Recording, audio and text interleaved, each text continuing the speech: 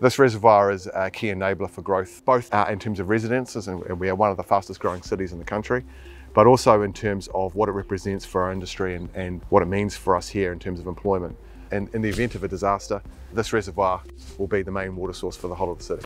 This was led by the water team that I look after, but we also had input from our geotechnical team, we've also had input from our structures team, and we've brought in multiple officers from around the countryside. So everywhere from Auckland to Christchurch had expertise that brought to bear on this project here.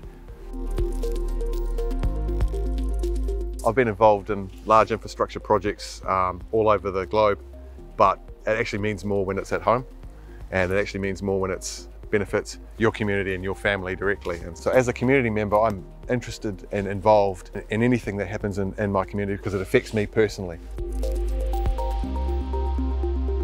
We've got a very young and vibrant team here who are very community focused. So it's great working with a whole bunch of people with a lot of energy and a lot of drive to do something different for the community. And I think we all share a common interest in making a difference.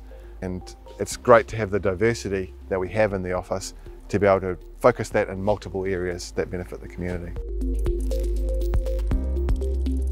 My favourite part is the commute to work. So I get up in the morning, I can ride my bike and ride along some of the best Waikato bike trails. It can be completely safe and off-road, and I can arrive from my house to the doorstep of my workplace in under 20 minutes. I see this as one thing I can show my kids and say, Dad was involved in that.